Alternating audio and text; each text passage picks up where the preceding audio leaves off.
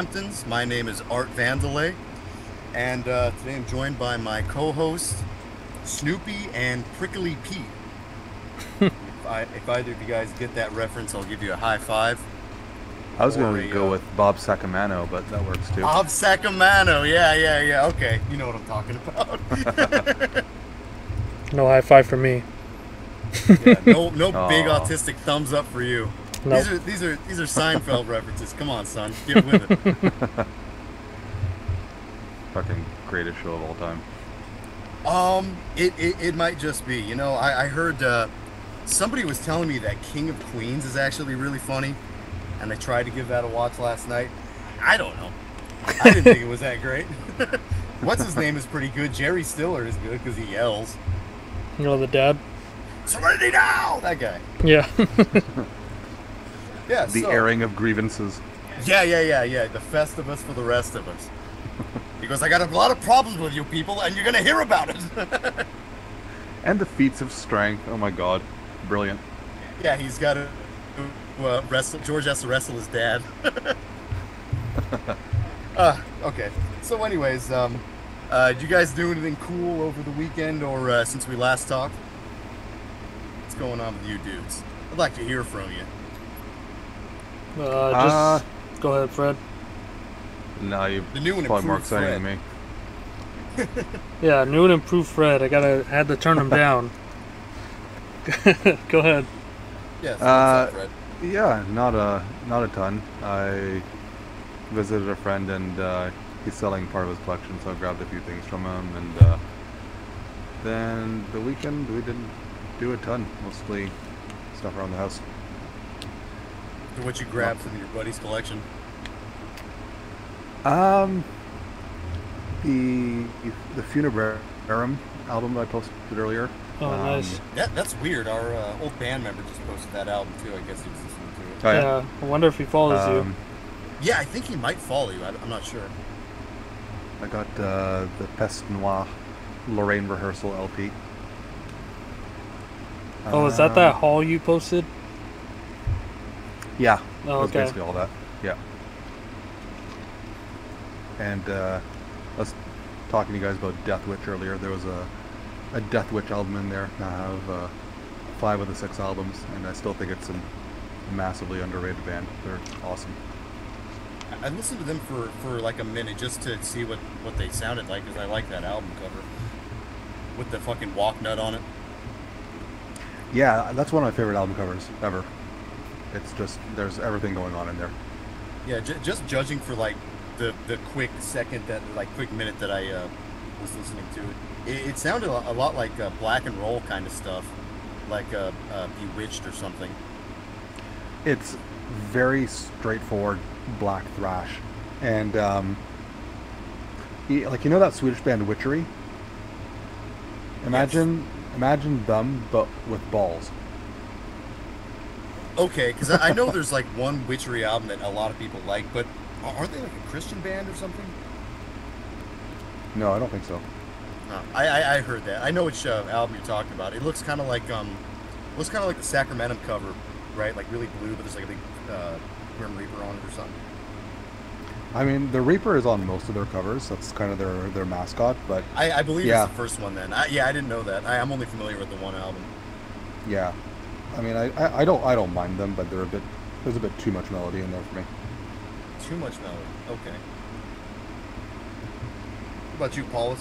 What'd you get up to? Just swam in a pool and then watched Mad God. Mad God is really fun. Oh, I actually went to a record store in Ooh. what's it called? Pomona? Yeah, about Pomona. It was Montclair.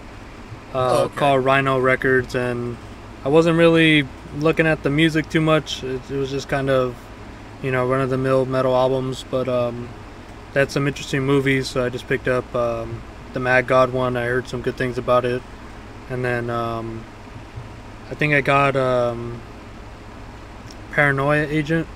That's anime. I think I told you about that one, right? Yeah, so I picked that up. Paranoia Agent is good. It's the same guy who does the music for that Paprika movie. Yeah, that's the same director of Yeah, right, Paprika right. and Perfect Blue. Yeah, I tried to watch Perfect Blue. I don't know why I couldn't get through it. I might have to try it again. Yeah. Yeah, Mad God. You know what that is, Fred?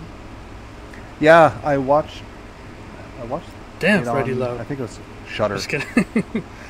Yeah, so it it's was like a Shudder original. special. Yeah, I liked it. I think it went a bit too long. Oh, we did. Yeah, it did. But the After the doctor scene, it could have ended. Yeah. yeah, That part but was it kind scary. of reminded me a bit of Begotten, just in terms of it being a series of Just obscure, violence. bizarre images. Yeah, it is like Begotten a lot. I think I told Paul Yeah, say the years ago. story. Yeah, the story. Sorry, so many stories, ridiculous stories. But me and two friends of mine, we went to a screening of Begotten, and we get there, Nice. and Elijah Wood is there. Oh, cool. He's just there, and he walked by us, and he's like, "Excuse me," and Trevor, he goes, "Hey, get a load of Frodo over there." I was like, "Oh yeah, Elijah Wood. You see him?" He goes, "Oh wait, that was really him?" Because I thought he just looked like him. I was like, "Nah, dude, that's fucking him." I guess he was the one putting on the whole production. Like, he's the one that like did the whole screening of Begotten. Cool. I'd love to see that in theaters. Yeah, but that's it. I saw Elijah Wood at the Begotten screening. That's the whole gist of that. Yeah, dude, Mad God. Remember I was telling you guys that I like had an ear infection, or I thought I had an ear infection or something like that? Yeah. The night that like it really started to get to me, and I was like, oh man, I think I need to go to the doctor. Like, it's concerning me. I'm like, I'll relax and watch a movie. So I watched Mad God, and it kind of put me in a weird state of mind where I'm like super paranoid. Yeah. I think that kind of adds to it. Yeah. I was reading up on that guy. Apparently, he's been making that since like the 90s. Yeah, And then- it's like a 30-year thing in production. Yeah, I thought it was pretty cool with like the multimedia aspect of it, where it was like live actors over that claymation set and shit too. And then what was it called? Or that like stop motion claymation shit. And Yeah. I guess he was doing shit for like George Lucas for like Star Wars, and I guess I think he got fired from the Jurassic Park set. yeah, because they were like Yeah. moving on to CGI, but apparently Right. Spielberg kept him on because they wanted like that lifelike, aspect Quality to to the dinosaurs and shit. Because I guess that Yeah, was yeah. like sort of the first time they're trying to do like CGI shit. And Yeah, I'm not sure when they first started doing that. But I know he was still kind of part of it, but he wasn't really he wasn't in charge of the I forget what you call that, practical effects or whatever. yeah, but he was. Maybe. Go ahead. Maybe they fired him because he kept spending all his time on Mad God. I don't know. Well, that's the weird thing. It's like it's a 30-year production, and I'm sure they didn't work on it for the entire 30 years. It's like I'm sure there was like big long gaps, probably like a 10-year gap or something. Yeah, it was. It was like through 90s he was working on it, and then he took like a huge break, and then I guess he got a Kickstarter, and he eventually finished the film, and I guess a year before it was released, he like had a mental breakdown and got admitted to a psych ward. Oh, okay, that's nice. Yeah, so little lore. But yeah, good movie. Just ran a little too long, but other than that, it was pretty sick. Yeah, as far as like, because I really like the, what do you even call that? Stop motion animation. Yeah, Yeah. It's cool, And we were kind of talking shit a couple weeks ago about Wes Anderson, but he had a really good stop motion movie. Yeah, the, Fantastic Mr. Fantastic Fox. Mr. Fox. That was excellent. yeah, that was one. great. That one's really sick. Yeah, then you got all the chicken runs and Yeah, shit Chicken like Run was that. funny. I saw that for the Wallace first and time Gromit. like not that long ago. Wallace and Gromit is awesome. Yeah. Wallace and Gromit is hilarious. I watched that like maybe a year ago just to kind of refresh my mind. Fucking great. yeah. Funny shit. He I has used to this- live in the wrong Britain, and it trousers, was dude. watched it all the time over there. What's that? I used to live in Britain, and I watched it all the time when I was over there. Oh, okay. Yeah. Saw it it's right from the source. beautiful, beautiful. Right from Yeah, the straight tee. from yeah, right from the tee. All right, so what are we sucking tonight, Fred? What are we listening to? What are we sucking tonight? Whose teats are we? Yeah. When you phrase it that way, we are diving into the album Maze of Doom by the Russian band Great Sorrow. And this was your pick, so It was my pick. let's hear the. Paul, you mind if I get into something right before we jump in? I didn't get to say anything. There's always next episode. Oh, No, just come kidding. on. Go I wanted ahead. to, okay, yeah, it's just a couple more minutes. I wanted to bring up Lucky, Harry, what's his name? Harry Dean Stanton. Yeah. You know this guy, Fred, Harry Dean Stanton? No. He was the guy in Alien, the first Alien movie, who gets killed like first, and the cat's watching. Dude with the cat. Okay, yeah. Yeah, I think he was the dad in Pretty in Pink and some other fucking movies. But anyways, yeah, Lucky from 2017. It's just a movie about old people, and it's awesome. I love movies about old people. I remember my grandfather told me that too, and I thought about it. I'm like, you know what? I really do like these kinds of movies, and that kind of made me think of another movie that I saw with him that's like somewhat related to this. It's called The Straight Story. Have you guys ever heard of that? No. No. Norm Macdonald apparently liked this movie. So it's kind of weird. It's like it's a Disney movie, but it's directed by David Lynch, and it's about a guy who's traveling on a lawnmower with a little trailer on the back to go see his brother, and then it turns out his brother is fucking Harry Dean Stanton. Are you guys there? I think we cut out or something. No, I hear No, I'm you. still here. I just muted. Yeah. Yo, okay. That's what that noise is. I keep thinking like, what the fuck Yeah, is it's that me. noise? Oh, yeah, that sounds so there's interesting. Kind of a correlation there between Harry and David Lynch and that kind of shit. Yeah, it's good stuff. I would highly recommend it. Free on you. Free on YouTube, huh? Oh, now you're cut out. Who, Dan? Yeah, Dan. Yeah, but I just can't hear you. Alright, we'll pause. Alright, we're back. We lost Dan and his nips, but he's back. Yeah. Correct. You still have all that previous recording? Yeah. Okay, it was just me that got lost there, right? Yep. All right, cool. So yeah, anyways, where did I leave off? You said free on YouTube. Yeah, free on YouTube. What the hell else did I do? I did something else that was fun. Oh, fucking Damien had a show. That was pretty okay. Everybody showed up. We saw all of our acquaintances at the Wizards of Oz show. Oh yeah, I saw the pictures. I mean, pretty okay doesn't sound like a ringing endorsement.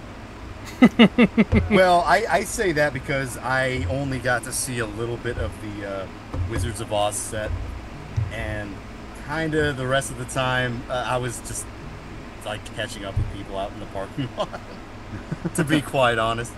But I had fun, and Josh showed up, looking large and in charge. Robert showed up, and yeah, I only got to catch like a little bit of the Wizard set. Yeah, I heard they went on pretty late, huh? Yeah. They didn't go on till like 1. And I was there from like, I got there at like 8, and we were already pre-gaming at 7. So everyone, like we were already all fucking burned out. Yeah, we saw I'd be like Christian. right past out by that point. Yeah, seriously. Yeah, we saw Christian's brother there. He just kind of walked up, and we were talking to the drummer of Early Moods. Am I disconnected again? What's going on? No, you're good. no, I no, just Mark's muted himself. Yeah, sorry, that keeps throwing me off. But yeah, we were talking to the drummer of Early Moods, and then Jesse walks up, and he goes, "Oh, hey, what's up, John Redcorn?" If you've seen fucking Chris, he does look like a real Native American now. yeah. It was funny at that record store I went to this weekend. I actually saw their album vinyl over there, so they got some outreach. Yeah, they got a review on Grizzly Butts, which is kind of interesting. Yeah. And then we also saw what was it? The stand-up show where Robert thought it was Sabrina the Teenage Witch, but it was like the ants because he doesn't know anything. Oh, you guys actually went? We went. Yeah, Robert thought it was going to be stand-up by the chick who plays Sabrina, but it's like the ant. And yeah, like, she looks exactly like back then. Yeah, she looks the same. And I'm like, bruh, we're gonna go see this, whatever. And so he makes a prediction. He says this is gonna be just vagina comedy, and it was. There was a few female comedians, and all of their sets were vagina, not even jokes, just talking about their vaginas. And we go with Robert's coworker. You know that guy Alfredo who was like spilling beer all over our lead singer vibes, yeah. Yeah. He was laughing his head off the entire time, and I'm like, oh my god. Oh, you know who else was there too? The black lady from Curb Your Enthusiasm, the chick who played a hooker, and Larry like had her in the carpool lane. Do you remember that one? Yeah, I don't remember the actress, but I remember that episode. Yeah, and like they smoke weed at Larry's dad's house, and then he's like yelling at himself in the mirror. Yeah. He's like, surprisingly, I've never watched Curb Your Enthusiasm. Oh man, it's excellent. So I've heard. Said Seinfeld's the best. I think Curb is much better. Yeah. Oh, okay. Yeah, Jewy comedy. It's very good. Larry, oh man, yeah, Larry's the best. Yeah, that shit's hilarious. One of the best, it's like comedy characters in the past, I don't know, fucking 30 years or however long that show's been around. Oh yeah. Okay, well, I just wanted to get all my bull crap out of the way. What is that, 20 minutes already? But yeah. Okay, so yeah, like Paul was saying, Fred, it's your pick. You know, who is this band? Can you introduce us, and why'd you pick them? What the heck is this thing? What are all of this? Yeah, what are these? So, Great Sorrow, a Russian band formed, I think, 1990. Started off as Death Doom, which is the album that we're listening to, the 93 album Maze of Doom, their debut. And eventually they morphed into more of a hard rock sort of deal. No! I know. They did. I heard a little bit of that stuff. I hope. I think they went kind of the same route as NFMA from Britain. But in any case, yeah, I picked Maze of Doom because, you know, I was digging through early Russian death metal and came across this one. The album cover, whoever's listening, look it up. It looks like a demonic interpretation of a VHS company's logo. And yeah, 4 pretty long tracks of death doom with a bit of proggy tendencies in spots, but not nothing obnoxious. And yeah, I finally got my hands on it and really enjoyed it. I thought it deserved a bit more exposure, so that's why I picked this one. Right. Yeah, it was a pretty interesting release. Like you said, the album cover reminded me of a few things. It reminded me of the Gamma Ray album cover for No World Order. Oh yeah, you guys know that one. Yeah. I mean, there's like some similarities where it's like a big landscape. You got like some pyramids and like a big face in the sky. It seems like one of these. It looks like a movie cover or something. To me, it doesn't look like a movie so much as the logo that appears before the movie starts. It's the production company that's stuck in the 80s. I got you there. But yeah, but so musically and yeah, no. To me, I hear a lot of the Peaceville Three. I think there's a lot of influence from Paradise Lost, Anathema, and My Dying Bride. Although it's not quite as gothic Oh. as them. So I guess maybe a bit closer to Decomposed. Uh, but it's those weird like proggy tendencies here and there that kind of piqued my interest mostly on this one. Yeah, I noticed that too. There's like honestly, I think I heard maybe two parts that sounded sort of gothic. With kind of those like 80s Just like straight the up 80s goth vocals. yeah, just like clean where they're vocals, talking yeah. about it, yeah, or talking over the Yeah. instrumentals, yeah. Yeah, for the most part though, it doesn't really. I mean, I guess I can say like, sure, you can hear the Anathema and My Dying Bride and Paradise Lost and stuff, but at the same time, I feel like this thing is really kind of unique and like on its own as an outlier. Because to me, this kind of sounds more like thrashy, but very very slowed down.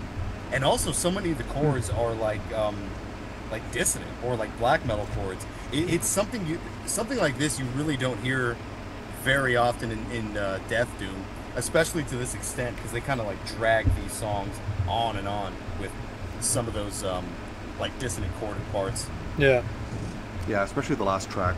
What's it called? The Last Shelter. Yeah, that one, and that's kind of cool too, because that one, the main riff for that one, they foreshadowed that one right at the beginning of the album. The opening synth melody is what winds up being the main riff of that last track. Yeah, that's what I was wondering. I was like, with these fucking little interludes, I think they come at the first song and then the third song. Like, are they foreshadowing something? But you confirmed it. Yeah, and you know what? I didn't really notice it until I listened to it more intently for today's discussion. But that opening melody, that's the main riff of the last track. But they play it over and over again. But every time, like it like the dissonance is different each time. Like it kind of, when it goes up and it falls, like it. They kind of just like lays into it differently each time. And then there's like, eventually it comes to like the twin guitars doing it at the same time and shit. It's sick. Yeah, so that track, it's funny because they repeat that same riff so many times, but it's so good though. time, it's kind of different because they just play it differently each time. Yeah, and it's so memorable, like all the leads on this shit. They're simple, but just the way that they, you know, how many times they repeat it, how long the melodic phrase is, and then all those little changes on it. You know, you can still hear the first, you know, motif of it, but when it comes back, it's like a little bit different, tweaked. So, you know, they're not boring at all. Like, this was, what, 40-minute listen? And 30-something minutes, yeah. Yeah, and it goes by like really quick. It's not something that you're, you know, struggling to get through, especially with just 4 tracks. Yeah, I felt the same way too. I felt it was a little bit almost too short, or I could have gone on longer. Yeah, basically. Yeah, it definitely doesn't overstay its welcome. Yeah, definitely.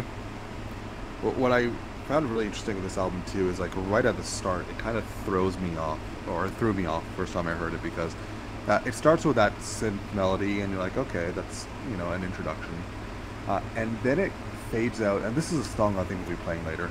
It kind of fades out into like a drum beat and then kind of a proggy passage, and you're thinking, okay, this is what the album's going to sound like, but then that fades away too and just gives way to this crushing death doom from there. And it like, I didn't expect it the first time hearing it. I was like, oh, this is going to be some what did I 70s just buy? Yeah, it's going to be some 70s weirdo shit. And no, it just says nope, screw that, and kind of veers hard into the death doom. And you do hear some of that proggy tendencies. I think this is what the band developed into later. I think what we're hearing there is what they wound up becoming, but I'm assuming that because I haven't heard the other albums. But the last track towards the end as well has like a lengthier, kind of a bit more Pink Floyd-y section before it completely ends, and you know, that kind of influence in there I actually enjoy. So that if it overdoes it, then I start to tune out of it. But if it's just a hint of it, kind of adds a bit of flavor to it, which I thought was pretty cool. Yeah, it doesn't overstay its welcome, and neither does you know, the Doom parts, which was you know, something that kind of wears me out a little bit. But this one, it was really interesting. Like every time they went around, we were saying it changes a bit. And to speak a little bit more about that intro, it reminded me of like Helden and like that 70s electronic type shit. Even when it goes into that second second Helden? part. Yeah. The one with the baby on it? Yeah. Yeah, okay. And then cool, finally we talk about some old electronic here. Yeah, and Richard Pinhas, the Iceland from 1979. Oh yeah, I like that one too. Yeah, that's what I was listening to, like some of that, because I was like, I feel like I've heard this shit before, and yeah, you know, me and you both secretly kind of like that stuff. We don't really talk about it too much. Well, we'll keep it on the low. Oh yeah. But anyway, Don't yeah. let anyone find out. Well, that's what Blood Incantation's doing now. They're like Tangerine dreaming it up. Yeah. Yeah. But yeah, these guys, they do it really tastefully, and you know, it's not like just it's not like, I don't think there's any really like keyboards at all like throughout the album, besides like maybe like the synths that are going on at the beginning. But other than that, like during that second instrumental like intro on that first song, they're like doing all that textured shit with their guitars and shit, and they're like just doing like George of the Jungle type fucking beats. George of the Jungle. Yeah, just some primitive ass shit. Yeah. Watch out for that tree, dude.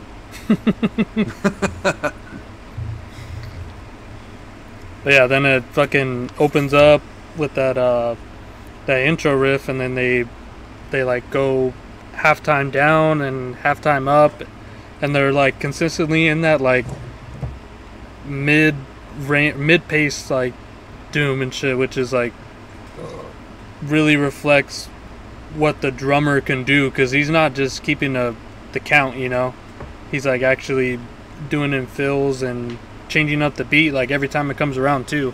He has like a different fill that he'll do with the snare, or you know, do with the roll with the toms and shit. It's really sick. Yeah. And it kind of falls into what I've said a few times about Russian death metal from the 90s, that it doesn't really fall into any identifiable category. Like they kind of do their own thing and just go with it.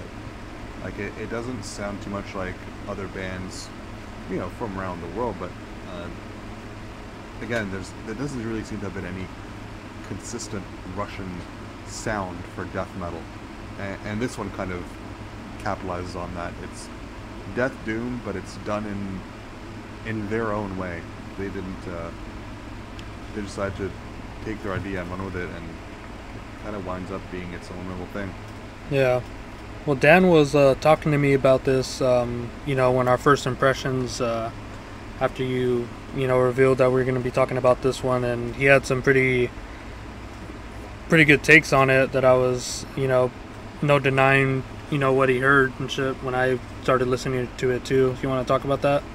Yeah, do tell. Yeah, so I guess one of the very first things that I noticed, like during the first song, this is really thrashy. Even the doomy parts are thrashy. A lot of I think it's especially on the second song. Oh yeah, that's my favorite one.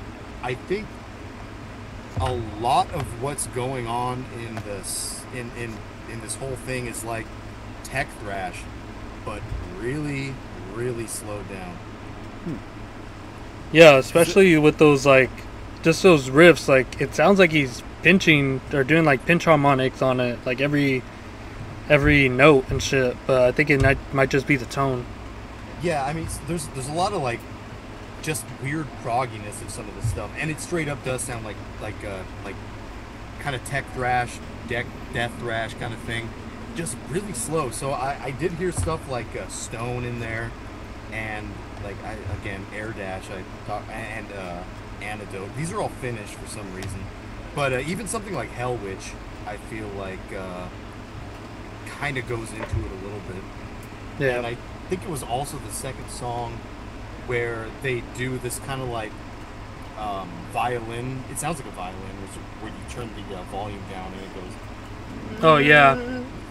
And that riff straight up sounded like something from the first Time Ghoul demo, which comes out like 1 year before this. Yeah. And I think they continue to do that on like a year after this. But yeah, I think that that thrash has a lot to do with this thing. They just kind of cement it in a totally different way. Maybe that comes from like Peaceville kind of influence, kind of as a base, but I think these guys are mainly like thrash dudes or something. That's a really interesting take on it. I've never really thought about it that way, and I don't disagree. Yeah, does that kind of make sense? Because I straight up hear just a lot of slowed down tech thrash kind of It's things. like it's like the riffs right there. Yeah, like there was all kinds of like thrash comparisons I was thinking of while listening to this. Like I said, Hell Witch, Obviously, Solstice. Voivod, right? Yeah, definitely Voivod with the way they chord things. Yeah, because that part you were talking about with like the time ghoulish like guitar technique, that was like, that's when it hit me like, oh, this is like Voivod shit, because they're like doing dissonant like black metal chords over that. Yeah, they straight up are. There's a lot of that. There's even stuff that sounds like it could be on like a Satanic War Master album. Some of the chording, not the way it's played, but the actual chords that they use. Yeah, it's interesting because, you know, there's bands that, you know, do death and thrash. The one that comes to mind is, you know, Dream Death. And Sure. yeah, they sound. I was thinking of them as well. Yeah, they sound like you know, a mixture of Slayer and Doom, or like a Doom Slayer. I think they're very I think they're very Hellhammer too. Yeah. Mixed with the Slayer thing. But like, yeah, Dream Death. That's a really good comparison, actually.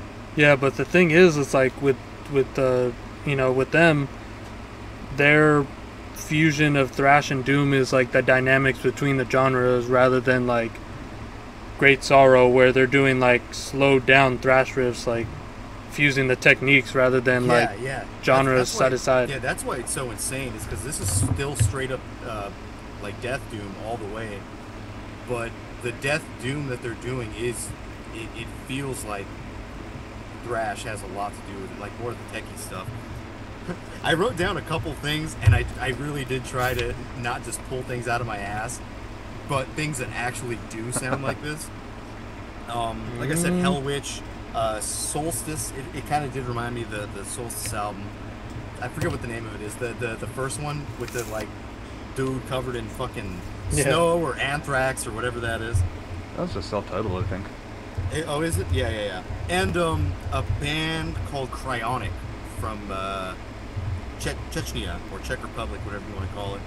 If you guys haven't heard that one, that's actually a really good like tech thrash kind of album. No, I don't think I've heard it. New to me. It's the album with like, it looks like a lady's face as the rocks. Yeah, Cryonic. I said Death Row, a little bit of like a tiny bit of Watchtower.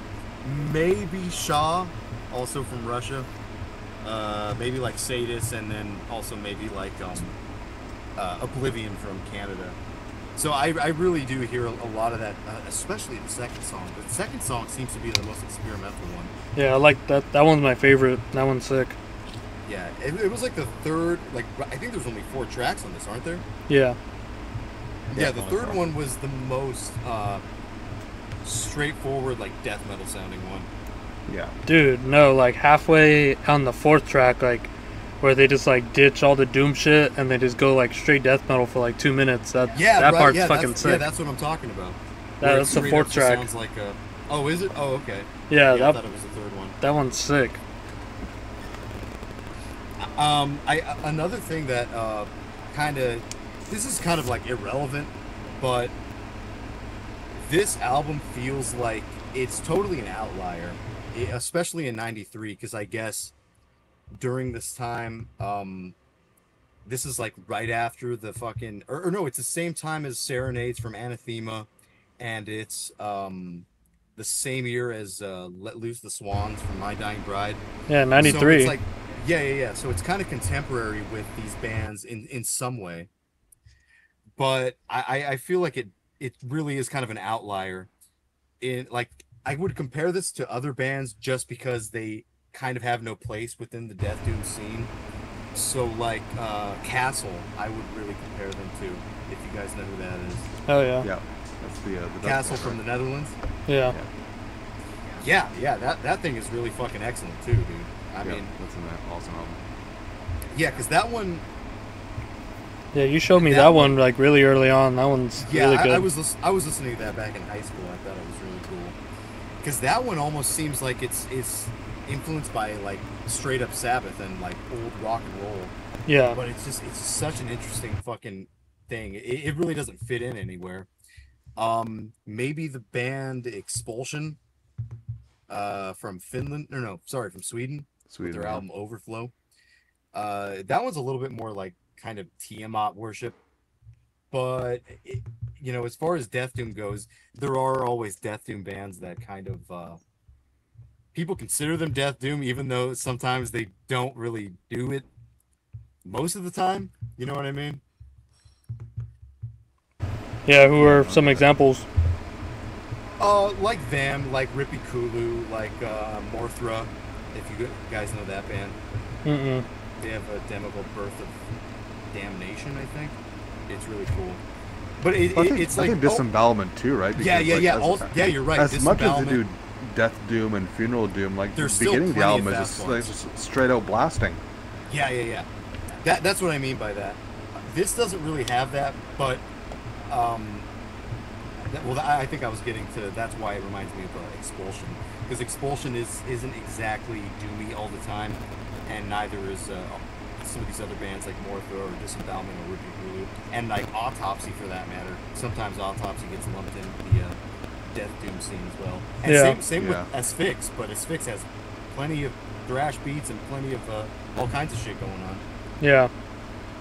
Yeah, I'm not sure why it is that some of these bands get lumped into being the genre death doom. With funeral doom bands, I get it, but with some of these old school bands,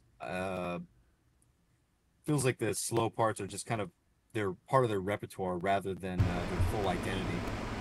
Yeah, doom as a tool. Yeah, I guess Unholy. Hey, Dan. Kind of. What's up?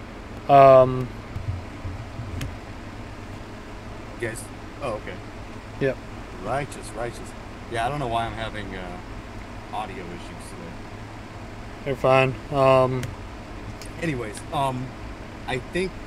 Yeah. There was only like a couple more bands that I was thinking of that kind of don't fall into any scene within the death doom kind of genre, and the other one I was just about to mention was Unholy from Finland. I don't really think they fit in with a whole lot of bands. What do you guys think about that, Unholy? Yeah, I always kind of lumped them in with Disembowelment, just for being kind of outlier type shit. They've always had their own thing going, right? Especially those first two albums, like Ring of Power and From the Shadows, are just. Yeah, the Grey Blows, like where he's like fucking screaming and shit. Oh, Grey Below. Yeah. Wasn't there a song? Awesome. Wasn't there a song on there where he's like singing something really strange, like some really weird, like little repeating part? I can't remember what the name of the song was. The Trip was In For Green. Isn't there like some strange thing on that? I gotta listen to it again, but I'm sure there is. Knowing them. Yeah, I remember listening to that like chanting part. I could have swore it was that song. Oh, and also Sempiternal Death Rain. Oh yeah. That's like kind of early. Yeah, they're like Delirium. Like a lot of the Dutch scenes. Yeah, dude. I wrote that too. I wrote Delirium maybe. Zazu. Delirium, Necroschisma, like all of those I think would factor in here across. I had never actually heard Necroschisma. before What? Nope, never heard him. Damn, Fred. I've heard of people talk about him, but not for that long. Only maybe for like a year or two. But yeah, I finally checked him out, dude. Judging by the name Necroschisma, I expected something like Black wacky Thrashy. necrovore. Not really what it is. But No, that's kind of not cool. at all. Yeah, I totally didn't expect this like dirty doom fucking demo kind of thing. Yeah, I gotta check them out too. Like just the very Hellhammer 80s dragged look. through mud. Yeah, it sounds like you're moshing in mud. I remember Angel said that about Acid Orgy from Goat Lords. It sounds like you're gonna mosh in some mud. Orgy. Huh? Yeah.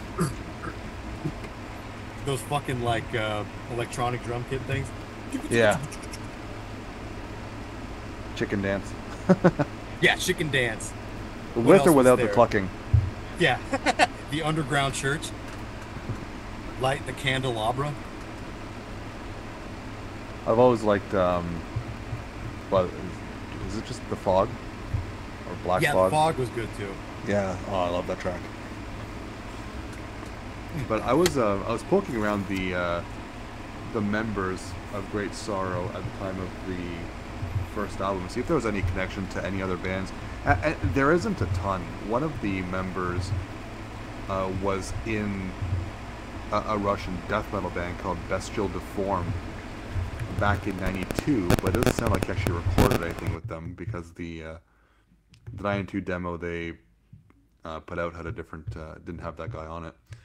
But yeah, I really don't see a whole lot of connection to any other bands with them. Like it really feels like it was conceived in a void. It really does. That's why I say it's kind of an outlier, along with some of those other bands I just mentioned. There was one more that this kind of reminded me of that comes out a year before. I'm sure you know who they are. You know who Babylon Sad is? Yeah, that's what I was Yeah. gonna say too. Really? Yeah. Okay, so we did make a lot of kind of the same connections without really talking about it. Yeah, Curie. Yes, yeah. They only had the one album. The if I had to pick one album though that I kind of feel is a bit analogous to this, it's actually Catatonia's Dance of December Souls, because I feel like that album doesn't really fit into a whole lot of pigeonholes. Like it was massively influential in a few genres like death metal, doom metal, death doom, even black metal. But I wouldn't necessarily put it under any of those. It kind of has its own thing going, and that's kind of how I see Great Sorrow. You put it under death doom because you don't really know what else to put it under. Yeah, I get that. I totally get that with the Dance of December Souls. Well, how did that riff go? I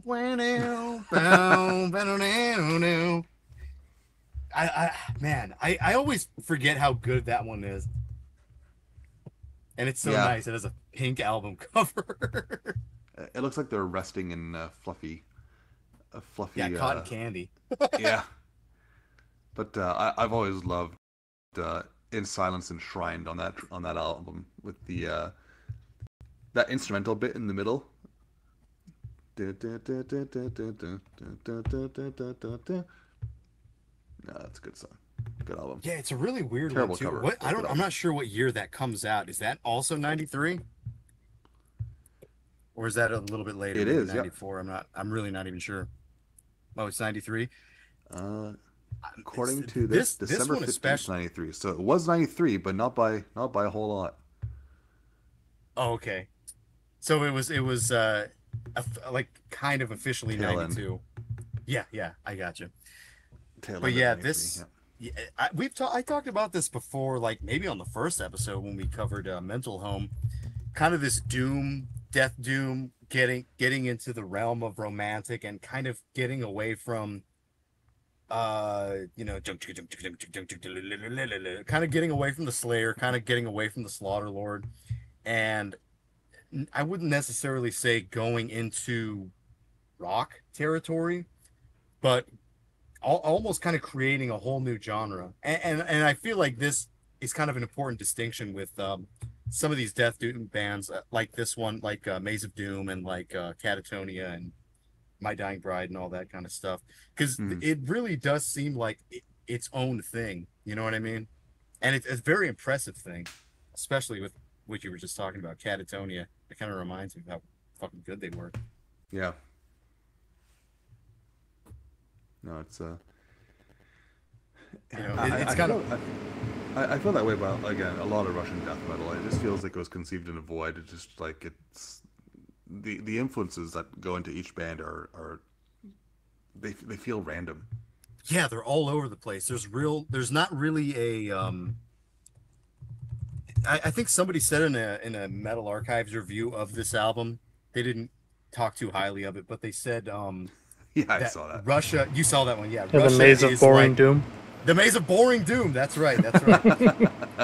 No, but that same guy, like, to his defense a little bit, he says that the Russian death metal scene is kind of like, or the Russian metal scene in general is kind of like the final frontier when you're like, for discovering new things. It's kind of like an untouched landscape or something. Yeah. Oh, the band that one member was in, Bestial Deform, even though we didn't record anything with them, I have their 94 album, Together We'll Destroy the World, that tacked on the 92 demo tracks. It's a pretty good album. It's a little wild, it's a little weird, and that's kind of what I want to hear in Russian death metal. Like, if I had to pick a comparison, I guess the closest that I would think of right off the top of my head is Deicide. But no, Bestial Deform is they've gone on for a while. I think like they've been around till like 2016, released a few albums, but I've only heard that first one with the demo tacked on. But worth checking out for sure. Yeah, I was looking into the members too, but nothing really. I think I was looking more for a connection rather than like looking to what they're connected to. So yeah. I didn't really look into their bands, but that sounds interesting. Some Deicide from Russia. The members that came later from In Great Sorrow, there's connections to a whole bunch of bands there, but at the time that the first album was recorded, like the members were for the most part just In Great Sorrow. Yeah, I saw they had like a full band, and I was making sure to look at what they were playing, and I didn't see any keyboards or anything there. It was just the two guitars, bass, vocals, drums, Yeah, I'm looking at the liner notes to see if they mention anything else, but yeah, no, that's it. And then next TF Studio of Moscow, September 15th to 19th, 93. I was going to say... even though there's very obviously like a keyboard or Mellotron or something at the beginning. Someone recorded that. Unless it's a sample. But yeah, that sounds cool. It sounds like a video game. Yeah. Like maybe something from a Super Nintendo or like Sega Genesis or something. Donkey Kong. Talk dirty to me. Talk dirty to me? The Poison song? Talk dirty to me. I was going to say... I call you on the telephone. What I do have to say about like the Russian death metal scene, it kind of reminds me a bit of the Finnish one, where nothing matches. Yeah, nothing. It's all just they don't really have their own sound except for like nothing's lining up here. Yeah, except for maybe like the Finnish like Melancholy, but that's like the only thing that kind of brings back all those bands together. The simple melodies that are just effective. Yeah, but another band that I was gonna compare this to kind of hit me by surprise when I was listening to them. Hearse from Pennsylvania, the GBK affiliate band. Like not their album, but I was listening to the Deadest Demos compilation, especially those first songs off of Plague and Disease, Holocaust, and Armageddon. Like those sounded pretty close, especially the two songs. Like those ones were, it sounded like they were either like listening to each other. Obviously they weren't, or I don't know, but they sounded like they were doing the same shit. Like if you in what way? Like just the guitars, chord things? just the guitars and like the structures. Not so much proggy with hers, because they're a little bit more like straight up thrash, a little bit even like rock and roll type of shit that they're doing. But just like the melodies that they would do over their riffs, it reminded me a lot of Great Sorrow. So that was like one that kind of popped out to me. And then obviously Babylon Sad. Yeah. And then I was trying to listen to Hibernoid. Obviously not the album, because we know what that sounds like, but I was listening to some of their demos, and here and there it sounds like this, but overall I think it sounds like Slayer, like slowed down, like weird Slayer riffs and shit, and has like girl vocals all over it too. Is that like the Hibernoid demo? Yeah, that one's pretty good. But then I was able to, stumble upon Carry On a Torrent. That one's really fucking good, from Poland. But it doesn't really sound like this at all. It sounds more like just a good doom death band. Yeah.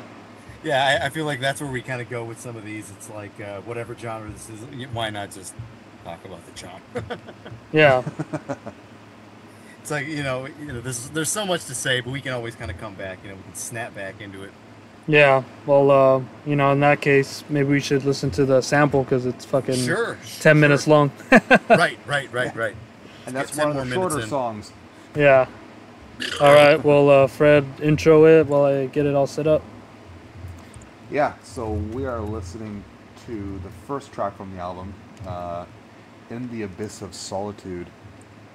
And it's the one that you'll hear those almost false intros that throw you off to what you're actually going to expect to hear. But once it starts, it's killer death doom.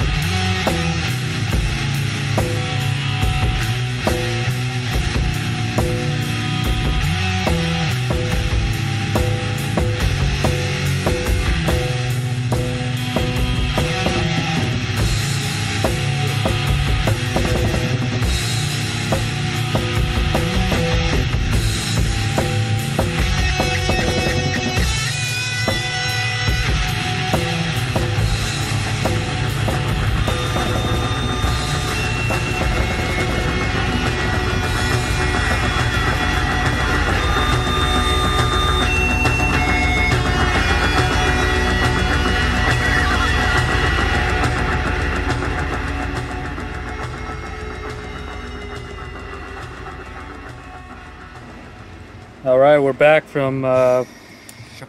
The longest sample yet. Yep. 10 minutes? That's some change, yeah. About that, yeah. Oop, gotta pause the album there. Had it still going into the next synth intro. Oh yeah, what are we gonna say about that? Think? What do you got to say about that, partner? Well, it would be the same if I didn't say what I usually say. Say what you usually say. Yeah, sucked, dude. That's terrible. Yeah, I prefer. Fuck you. Why are you listening to this podcast? Fuck you. No, I'm just kidding. we have some good listeners. Both of them. Like our four. I believe we have 4. Nice. And all 4 are excellent dudes. Oh, yeah. Shout out to the four. The big four. Yeah, the big four. All right. So what the hell did we talk about there? The really thrashy beginning of the song, and just how freeform the entire thing is, especially after that opening riff. They kind of just, like you said, they're just jamming through the whole thing, and Yeah. that's really where I think the prog vibe comes off of, because it's still very much entrenched in death metal and doom, but they're also just doing their own thing, just following whatever train of thought comes along, hopping on board, and just seeing what stop they get off at. Yeah, it's seamless. All those changes. It seems like, you know, with all the guitar leads and solos that they have over this, it seems like it's a very meticulous like count of how many repetitions they're doing of each riff and each part. But at the same time, it feels like they're probably just jamming this shit out and doing it as much times as it, as if until like it feels like a change is supposed to come, Yeah. Yeah, because he was going over like full rock and roll, Freebird solo and shit. I don't even know how long that was, but it was the perfect amount for him to, the guitarists to do what they wanted to do and shit. Yeah, and those weird, almost Egyptian-like, Egyptian scales, sci-fi kind of licks in there that is really weird. Yeah, New Egypt. I feel like Neo-Egypt. I feel like a way that this kind of relates to something related to like what do you call it? Like Peaceville, the rock and roll, like the parts where this kind of they start jamming out and you get like these more rock and roll type solos. It reminded me of a band called the Blood Divine. Yeah, do you guys know who that is? No. I know the name, but I haven't heard them. It's some kind of strange supergroup. I forget who's in it. I think it's somebody from like Cradle of Filth and yeah, somebody else, man.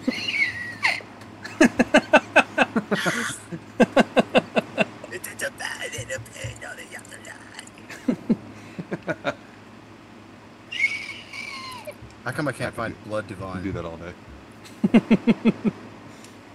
Yeah, so that one was let's see, who the hell was it? So I guess it's somebody from Extreme Noise Terror and Cradle of Filth and Anathema. The Blood Divine. Interesting trio. Yeah, but I and this one's kind of weird because I'm not saying like either band influenced each other, but they have an album that comes out in '96. They're just doing really similar things, kind of with a little bit of dissonant chording and like more rock and roll solo jamming kind of things going into it, I guess. Yeah. More of a gothic doom sort of thing then, I guess. Sort of. I mean, this thing lacks a little bit of the gothic. I kind of, even just listening to that song right now, I feel like all these songs are totally different from each other. But Oh no, this sorry, one... I meant Blood Divine is more of a gothic doom sort of thing. Oh, yeah, definitely. Yeah. Okay. But yeah, with this band, I didn't really notice it until like this is now like my fourth or fifth listen to this song. But I never realized exactly how epic sounding it was. Even with the we were also talking about kind of how the lead guitars sound maybe out of tune. No, yeah. Yeah. But I feel like that kind of also helps. And like this really does sound very amateurish because do they even have any demos, or is this the first thing that they did? I think they do. They have one demo that's documented on the archives, and then there's mention of two more demos prior to that don't seem to pop up anywhere. Yeah, it's this album in itself. I would just say for anybody who's interested in like weird death doom and just like '90s death doom in general, this thing really has like a total like identity on its own. It's very strange. The entire thing is really weird. All the structures, all the chording, all the leads, and all the decisions that they make to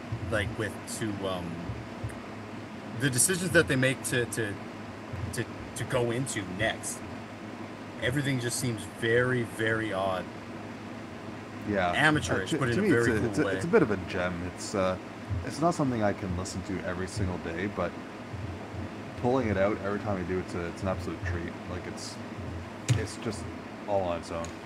Yeah, you get to find something different every time. So like I listened to it, the 5 times too, and I was hearing just over there would be like this one heavy, distorted chord, and then in that negative space between that coming back, you could just hear like this clean guitar go over too.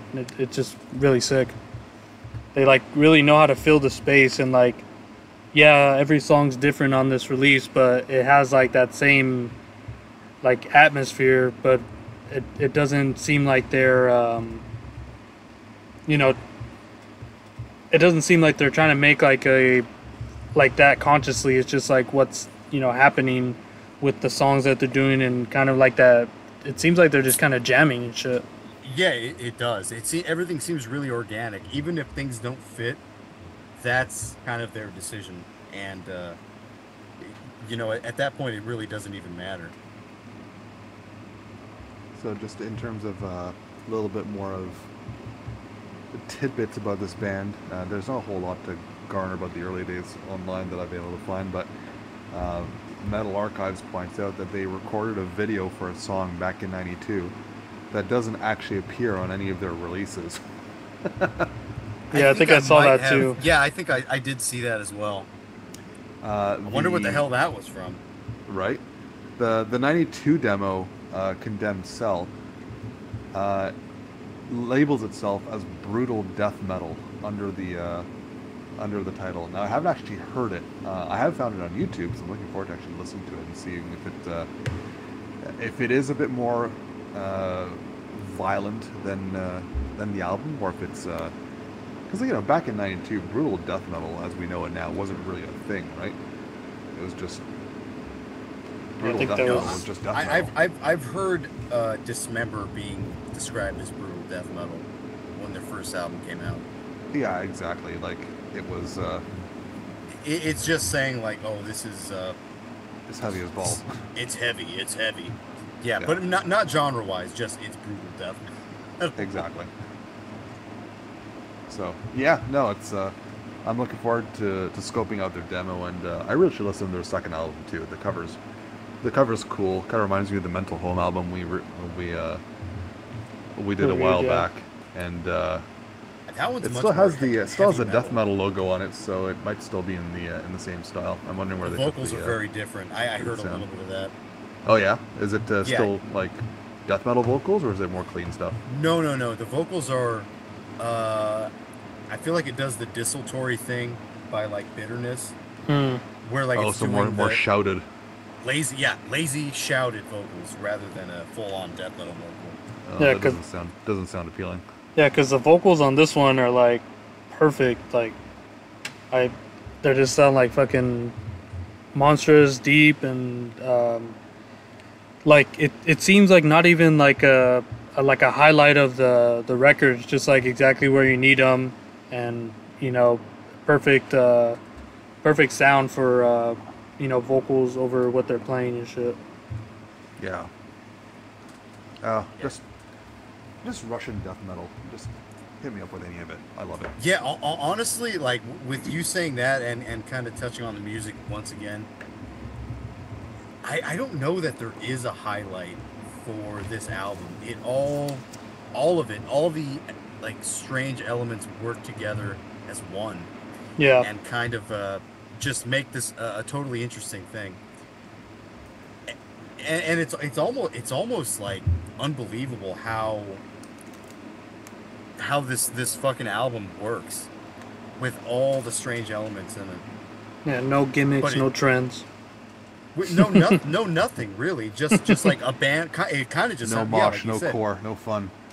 just a band jamming, and you don't even have to have fun. Maybe that's the point. Maybe don't have fun listening. Yeah, to this. It's a Death Doom album. Just have a great sorrow. Huh? Yeah, just kind of listen to this and then kill yourself. Maybe that's make a change. I'm looking at the back of the album right now because I have the CD version. I never really paid close attention to the band photo here, you can't really see a whole lot of what they're wearing. One of them is wearing one of their own shirts. Right. Um, Sick. but the one guy on the left is wearing a Paradise Lost shirt. So Okay, so they do have that. They do know what's going on. Yeah, and then Somebody knows Paradise Lost. Somebody knows themselves. Peaceville. I was gonna say, like Maybe when I that's the was leader. bringing up Hearst, their band photo on Metal Archives, he's wearing a Paradise Lost shirt too. So Oh, that little Mexican guy. yeah, So I don't even know speaking that of that guy's Paradise Lost, Mexican. you know the Gothic album cover, that kind of orangey Yeah. darkness thing. You know what that actually is? No, I don't. it's like them upside actually- down, right? Yeah, it's a like a detail of the band photo from inside the booklet, upside down and a little blurred. Like if you see like that little blue part at the bottom, that's actually the guy's leather collar. I feel like there's no way to tell what that is. It just looks like, you know what it looks like when you're straight up looking at it? It looks like you're in a cave with like dim lighting. Yeah, it does. And the only way I knew that is because I was looking through the booklet and just happened to notice it. Like without that frame of reference, it's impossible to tell. But Yeah, yeah, I didn't fun know fact. that. That's what the cover is. That's kind of amazing too. You know, That I have think that much Paul- free time. No, not that you have that much free time, but that too, but kind of the Peaceville thing, the Death Doom thing. Me and Fred were talking about this when I think Paul went to the bathroom or something. But Okay. yeah, ooh, sometimes we go to the bathroom. But this one is 91, and man, Gothic is so different from all the death metal that's coming out. And what do they do? A pure death metal album, what, like 1 year before that? And then they like totally shift their sound into this, a whole different new genre. It's just Yeah, it didn't take long. That's the Brits for you. You know, when it comes to Paradise Lost, that first album is, of all the Peaceville 3 recordings, that one is the most morbid sounding of all of them. It's the most death metal, the most grimy, the dirtiest. Yeah, that one's the one that really does it for me. Their demos are fantastic too, just absolutely morbid death metal. Mm-hmm. I don't know if this band has anything to do with anything. Oh man, it's not even the name of the band. But there was a Swedish band that is totally doing the Peaceville thing, and like, not just that, but like way more melancholic. I don't remember the name of the band. I think the album is called In Sadness. It's a demo. And you guys probably know who this band is. Infernal Gates is the name of the band. Okay. Can't say that I know this one. Oh no, Yeah, the same very, here. I believe it's the very first demo that is the one that's like kind of coming in at the same time, but also just fucking excellent. Look at that thing. It's like a fucking angel statue crying in sadness. Do you remember? You guys haven't heard this one? No. No, It I don't is- think so. Oh man, listen to it. It is so excellent. It's very much the Paradise Lost thing, but kind of sadder. Damn. Okay. And if you're just looking for stuff that's really sad, I would suggest that Infernal Gates in Sadness. And I don't Another know one if, that I think kind of caught my ear in that style, and this one, I think this is a band that probably would have been part of the Peaceville 3 or 4, I guess, if they had actually wound up signing to Peaceville. But Enchantment, also from UK. They released Yeah. only one album for a hell of a long time, 94, Dance the Marble Naked, which sounds like any of those three. They're earlier albums, obviously. It's like more like Gothic and the Crestfallen EP, that sort of thing. And they went dormant for God knows how long, but actually just came out with a new album last year. I haven't heard it, but I've heard it's pretty good. But Yeah, this Dance is the a Marble really Naked, that strange one. band, Enchantment definitely would have been part of that group if they had just been in the same place at the same time as the other three, I think. Yeah, what year does this one come out? In 94? 94, yeah. in UK. Yeah, this one's kind of weird because like I actually know people who are into metal, but not like totally in depth. But this album keeps popping up for them. I keep being I people keep showing me this album that aren't really into death metal that much. I think I've talked about that with like some of my friends where they like infester, but they really don't even know a whole lot of stuff. I'm not exactly sure why these albums pop up for them and they like resonates, but that happens to be one of them too. Weird. Well, Yeah, isn't that strange? it got reissued a few years ago, with the first demo as bonus tracks, which I thought was pretty cool because that Okay. one's a bit more straight up Death Doom. But Right. it's as usual, it's raw, it's more it's meaner, but it's a good sounding demo. So that's a nice little package that they put out. Yeah. I feel like the way that Instagram works now, I mean, Fred, you're probably familiar with some of this, where like there's a bunch of metal meme pages of guys Yeah. that are like making memes of things that people probably shouldn't even know of. You know what I mean? It's Yeah. like it's like bizarre. It's like, how old are you, dude? You're like 17 and you're fucking you're Yeah, acting that like this is a mainstream album. yeah that ice one that you shared. That was funny. Yeah, yeah. It's like where are people finding these bands? I mean, I knew them when I was young, but I was like immersed on fucking YouTube Yeah, it back in wasn't. these days. We're making memes. No, Well, no, I mean it's funny. I there weren't just memes back then. earlier today I was on one of those accounts. It was like a black metal cringe posting or true Okay, cringe I know post, that one. true cringe shit posting. There it is. Yes, that was the one So with the ice thing I sent Paul. yeah, well, they put one out today that was, I think it's a clip from MacGruber walking into a bar looking, cool as shit. And the Gruber? caption just says, me showing up to the bar in a mutilation shirt. Yeah, I saw that. The So, Necroschisma shirt. yeah, I had to Yeah, overlay that that's why I there. bring I'm them like, up. I bring up Necroschisma any opportunity I can. Like, if I could be at work and bring it up, it'd be really awkward, but I do it anyways. We're Is that the talking about water cooler? budgets, yeah, but Necroschisma. Dude, I don't know why. I always do this too. Like, even with friends of mine that I don't see very often. And they're like, "Hey, what's going on?" I was like, "Oh, dude, I've been listening to this. I've been listening to this." I always show people what I've been listening to lately, and they don't give a shit. But I do it anyways.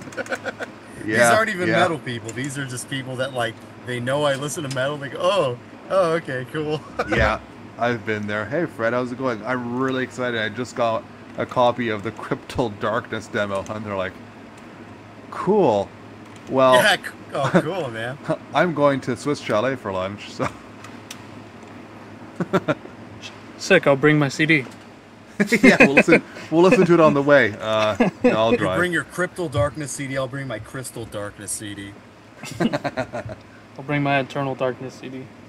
Can I Yeah, just there say you though, go. that Cryptal Darkness demo is fucking balls to the wall. It's great. Yeah, you know what I just thought of right now, since we're kind of on the Doom thing. What the flip was the name of that band? While Heaven Wept. Do you know guys know that band? Yeah, I haven't listened to them in a long time.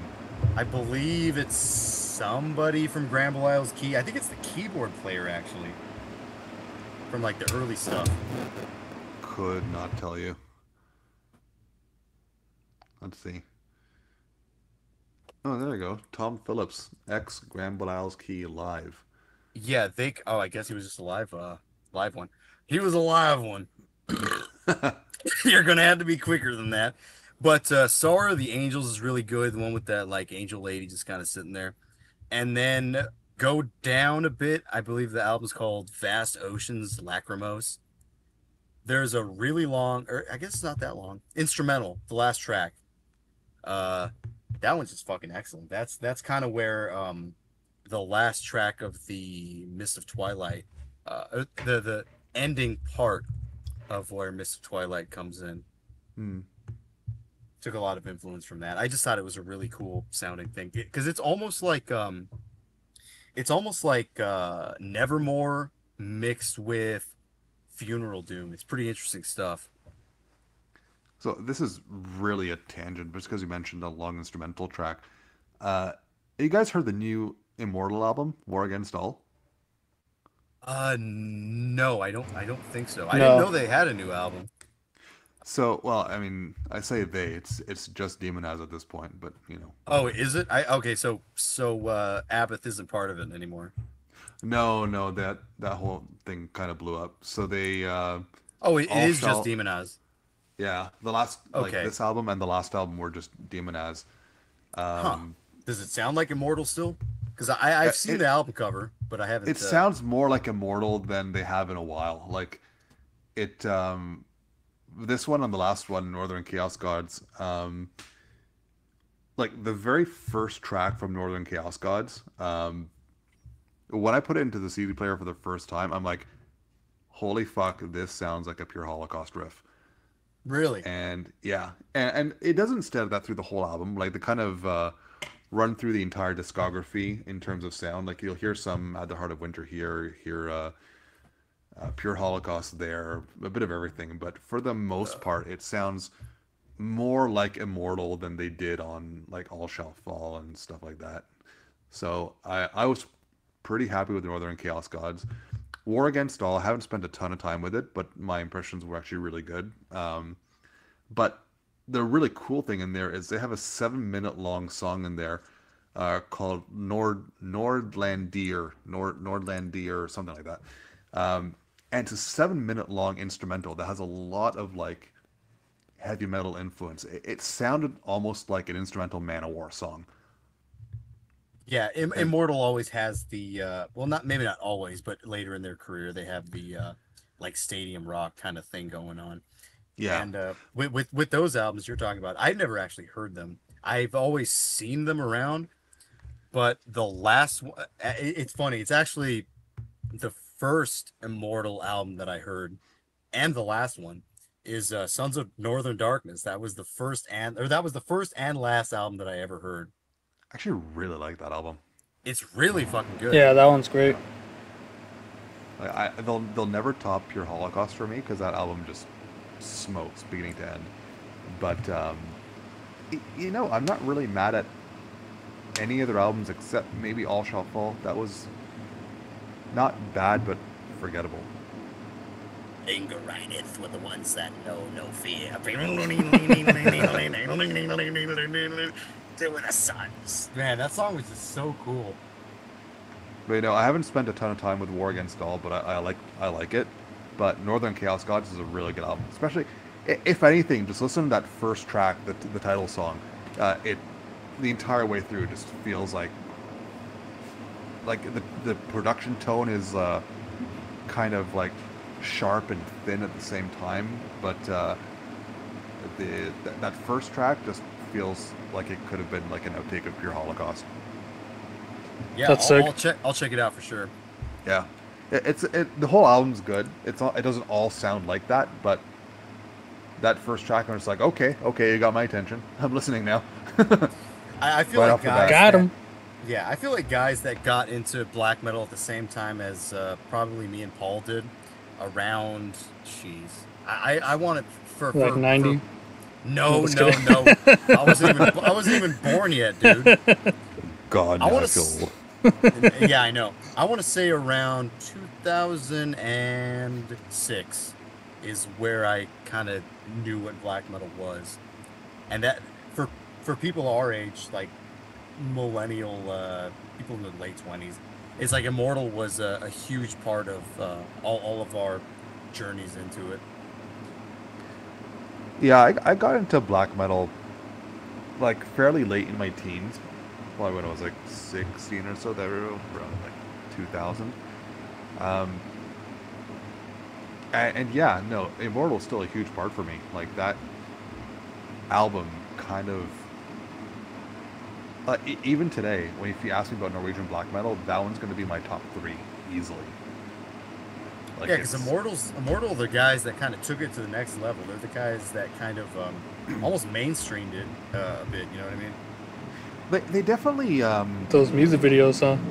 Yeah, the music videos. yeah, like they kind of, and like this will sound weird, but they kind of gave it a friendly face almost. Like I don't know if you guys have seen the booklet to At the Heart of Winter, and I don't know how true this story is, but apparently what I heard was the photos in there were just supposed to be outtakes of just them goofing around, but somehow they got published in the album instead of the actual photos, and that's kind of how them being kind of like goofy but still a serious band kind of started. But I think that hurt them more than anything, because then their image kind of came first before the music, and then people didn't take the things they had done prior to that quite as seriously anymore, which is too bad, because like those first 3 albums are seminal for Norwegian black metal. But what always got me though is how much of a change from Diabolical Full Moon Mysticism to Pure Holocaust. Like Diabolical is just straight up Bathory worship, and then Pure Holocaust is just like lightning in a bottle. Like it's just fucking second wave right there. Yeah, like I don't know. Like I've heard that the recording is a little sped up,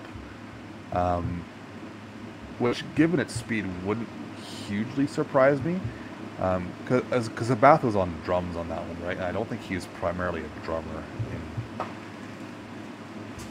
Well, I don't know. He did drum for the hell's that band called? Det Hidensk Folk. Oh yeah. He drummed for them too, so I don't know. I don't know how well versed he is in drums overall, but either way, I love the drums on Pure Holocaust. Like it just sounds fucking like relentless horses galloping. Yeah. Honky doodly. Yeah, that one's a great fucking album. But I was gonna say, because we brought up basically like they're a band coming from 90s and shit, coming out with new shit and actually kind of rips and shit. But during us listening to the song, you brought up like Morbid Saint and shit. I think we were talking about like Cadaver. They got like new albums here, and we're talking about thrash bands that should just maybe stop. Call it a day. Yeah, you said it sounds like boomer shit. The Morbid Saint. Yeah, I wasn't too thrilled with what I heard. Like, I'll have to revisit it, but my first impressions were disappointing. And it's hard to live up to an album that came out, like, what, 30 years ago? Yeah. But, I mean, if Possessed can do it with Revelations of Oblivion, other bands can too, right? Yeah. So. Yeah, Possessed really didn't do a bad job. I heard that the latest Possessed, it's fantastic. It's cool. It's really cool.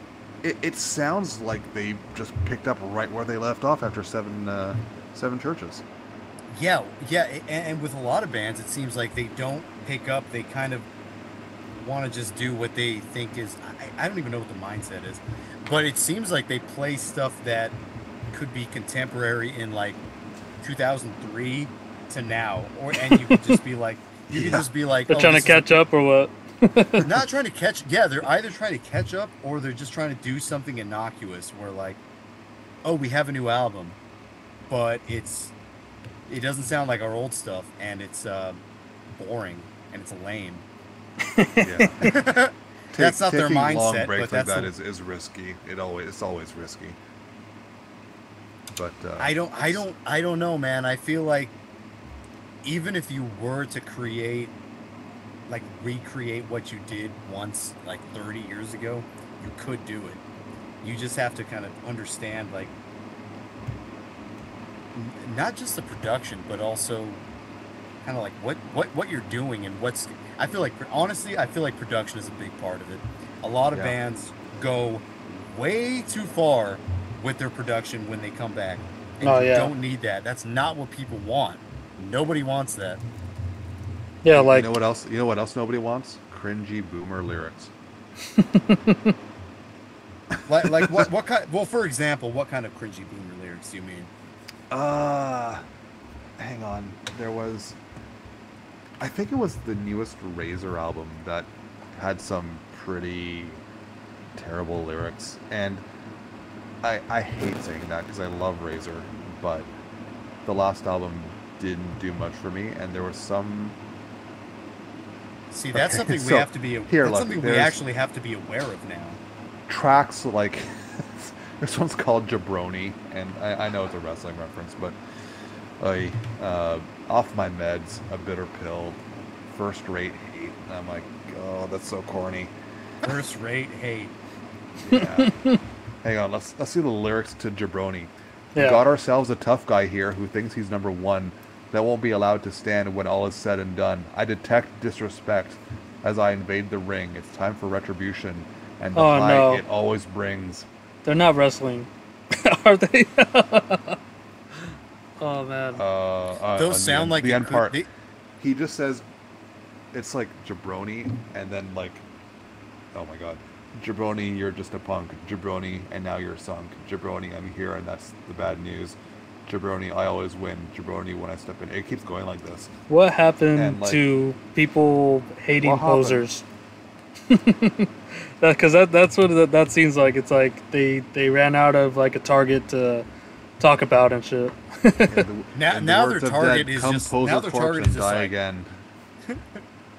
now their target is just like young punks. Hey, you think you're tough, punk?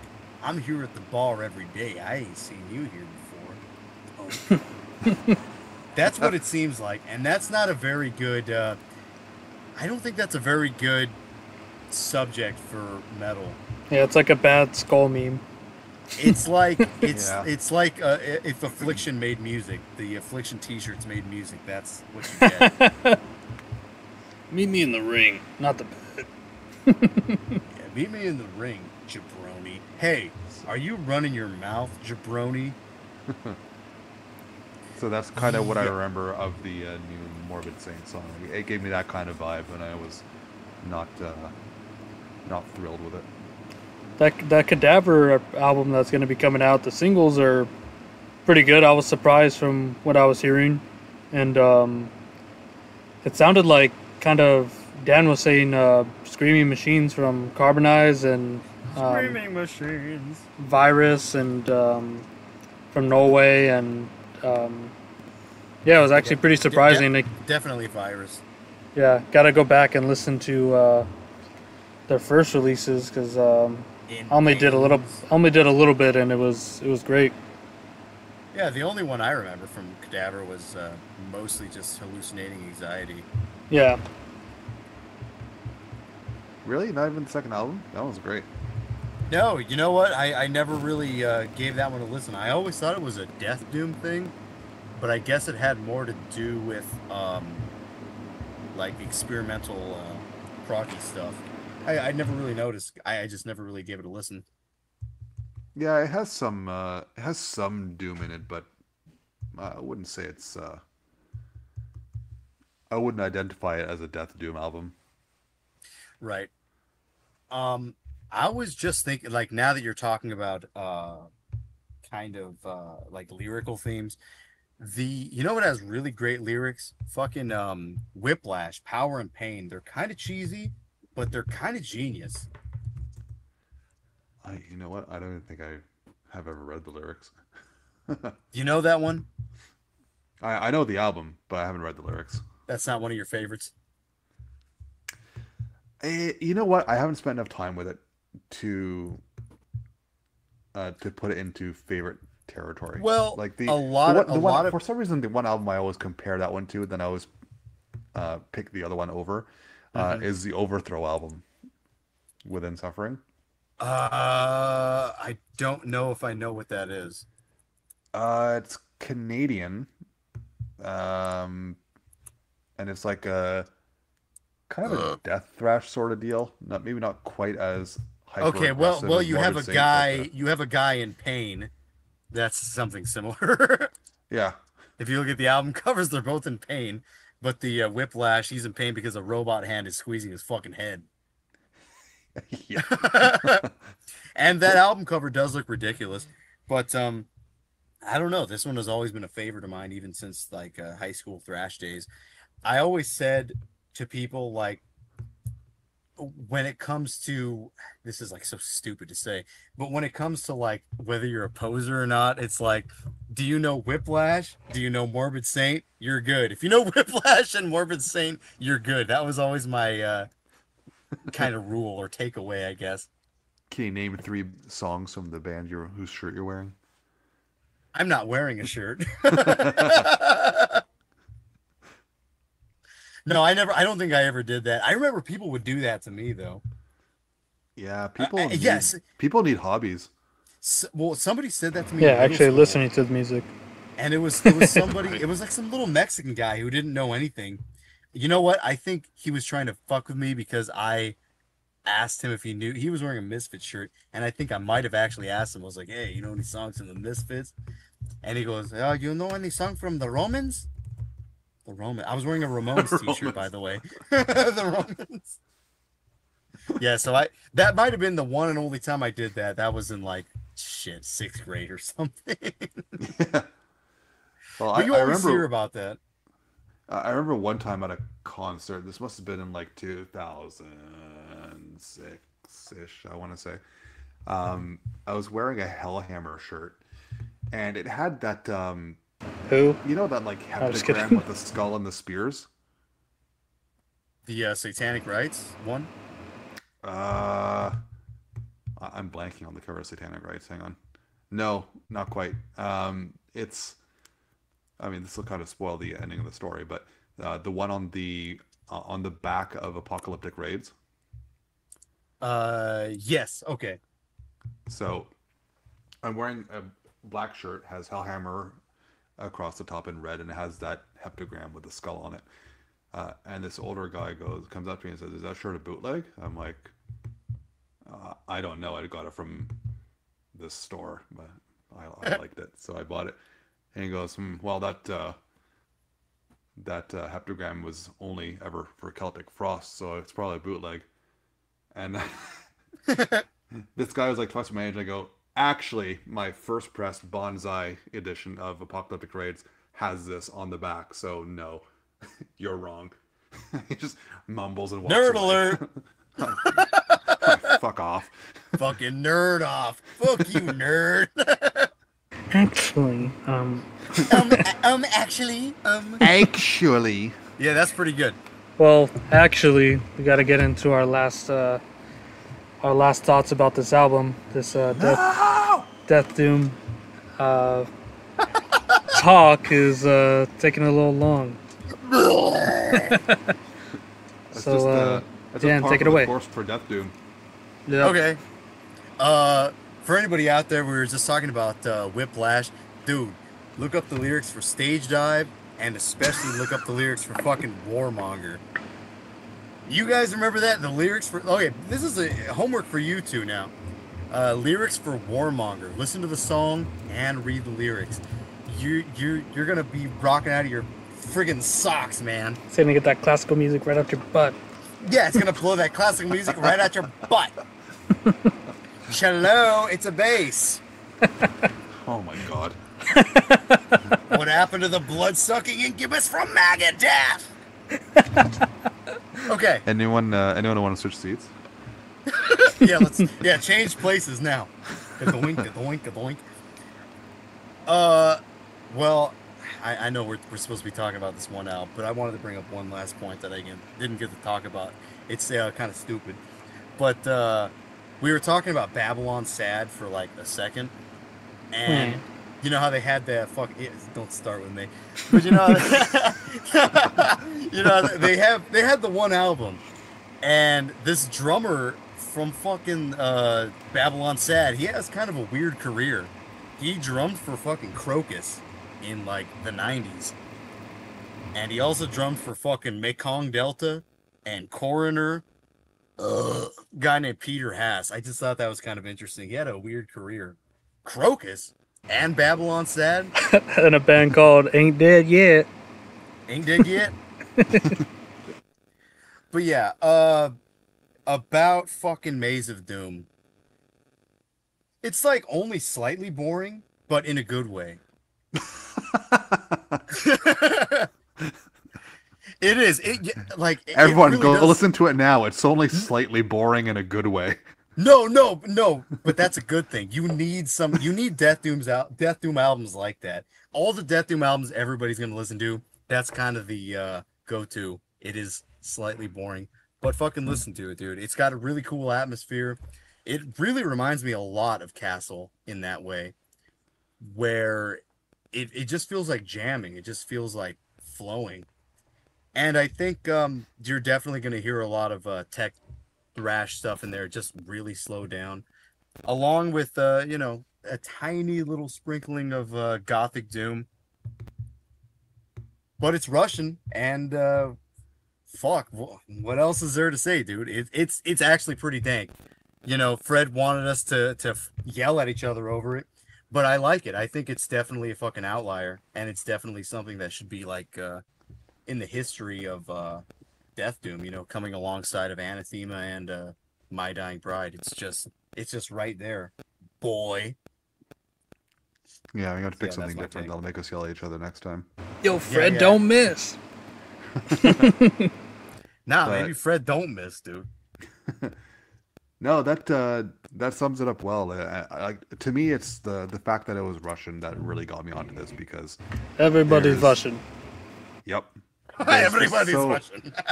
There's so little consistency to that scene that you never really know what you're gonna get, and this didn't disappoint. It's totally out of left field. Like, there's elements that you know and recognize, but they're put together weirdly, and there's like the cover artwork says it all, right? Like, it's death metal, but it's fucking weird.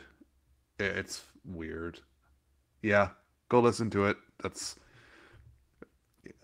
I don't think any description we give on here is going to be quite accurate enough to give you a good picture of it without actually giving it a spin.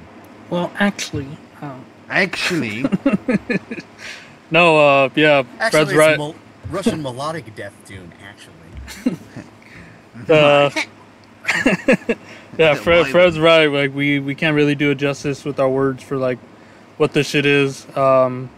It's a Death Doom album that is I didn't find it boring at all. The drums are no slouch. They're doing something constantly. Both guitars. Yeah, born in a good way. Seriously, And I'm serious about that. Stop!